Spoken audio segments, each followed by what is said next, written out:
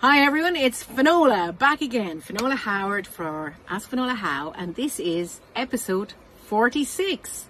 And our question this week is, how can I achieve the right balance between working in my business and managing to invest time to work on my business to avoid the feast and famine roller coaster? Such a great question. So we've heard there's two things that happen all the time. It's I work in versus on, famine, feast. These are the two common things that happen all the time for an entrepreneur. So here are my thoughts. And I bet I'll have more if I answer this question in a year's time or in a month's time. But here are my thoughts for now, okay? Because we all grow and we all evolve. So, okay. Balance in, on, okay. My first thing is to always, and to every marketing question, to every business question, to every entrepreneurial question, I always start with why. Our lovely Simon Sinek, which I should have said last week in my books, Start With Why. I'll include that for last week, okay? But let's come back to this. Be clear about what you want from your business. You have to start there because that frames everything. And I always ask this question when I'm working with a client is, be clear in what you want for the business, and that is be clear on the dream. Now, the dream evolves over time, and we all kind of realize that and know that, but we also want to start with a dream, even if the dream evolves.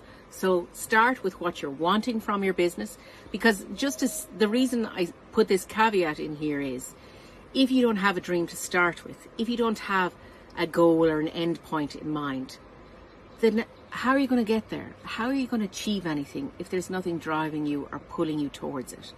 So start with why you're in business and what that looks like and what your definition of success looks like. So if your dream became real, what would that look like? Be really clear on that. The second question I ask everyone is, what are you willing to do to achieve that? And it's very important. What are you willing to do? Because what I find when I ask that question of clients or participants on programs, when they frame out what it will take to get to where they want, sometimes they're not willing to do that. And I'm being very clear. There's no judgment here. There's actually just brilliant if you're not willing to do all of that to get to there. And that means you may change how your dream looks because you want to make it more real. Like, this idea is always, if you see any of the artwork for Get Strategic, you'll see that it's a hand reaching up and we're pulling down. Like, it is what we talk about in the planning sessions. It is some of the graphics that I use. It's to try to really see that dream and pull it really, really close. And to pull it really close requires action. So what are you willing to do to get there? Okay? Now, and this is really important because it allows you to first frame that dream.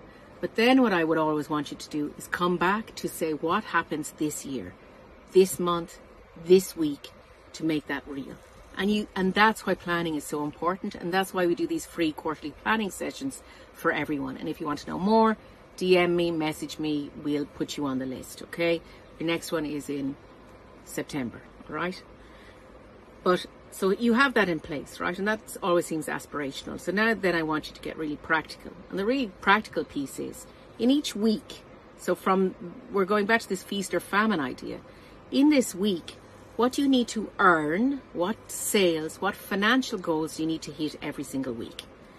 Because that's what you need to bring it back to. So because we are very involved in the doing to make that dream happen. So we're in action mode. So what needs to happen financially every week for you to keep things moving, okay? So you need to put a figure on that. X thousand, X 100,000, X million, or whatever it is, okay? The next step then is, can you achieve that in 3 to 4 out of your 5-day week? Like, can you manage that or do that within 3 or 4 days of your week? Because if you can't, if you are constantly in the doing mode, then you're constantly in your business and never on your business. So we have to create a space for the on part of your business. And that space needs to be 1 to 2 days a week. It can be 2 half days. It can be 4 half days. It can be 2 full days. But you need to create the space to have the on time working on your business. So set the goals around what you need to achieve in the rest of it. What's my business model that allows me to meet those financial goals in 3 to 4 days a week? And if I can't give myself and my business 1 to 2 days a week to work on it, then I'm working in a treadmill. And I'll say that again. If your business requires you to be on a treadmill, then this is not a good business model. Then this is a business model that you must change. So frame it like that. How much do you need to make, to produce, to sell every week? How many days does it take to get there? What space are you creating for on time? And that's framing in your business and on your business in a week. And then you roll that up. It's also framing preventing feast and famine happening, because there's a consistency of you generating revenue every single week. So you never get caught with famine because you've planned for the baseline. And the working on your business part provides for the feast time, that you reap the benefits of that by growing your business consistently over time. Okay?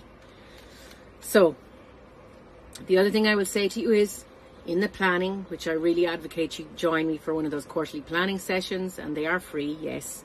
So plan the leaps that will move your business. I work on the premise that we try to have a leap once per quarter or once every 6 months, that you make a fundamental shift in your business once or twice a quarter. Sorry, I'll say that again. At least once a quarter. Plan the leap. And that allows you to know that you've created a baseline by making those financial goals weekly, creating a baseline for constant cash flow, and then planning for feast, which is making sure that there's a leap in your business once every quarter or once every 6 months. Really important. The last thought that I leave you with is plan or find a group that will hold you accountable. Find a group of people, a network or 2 or 3 people where you trust each other and you are all going for growth in your businesses, and that you all help raise each other and hold yourselves accountable to each other every single week or fortnight or however often you meet. That's a game changer, because entrepreneurship is solitary. We always know that, and often we're kind of shy to explain the inner workings of our businesses, of where we're at. But if you have to meet a group every week, every month or every 2 weeks, and share with them either the challenge you're facing or the stride that you've made, then you will come with growth in mind always. And that, for me, is a game changer for any business, and it means that you're consistently moving towards growth. That has been episode 46, and this episode of Ask Finola How has been all about working in versus on your business and helping that manifest in your business. Have a great day. If you have questions, leave them for me. I'm always happy to answer them, and I'll see you next week. Take care.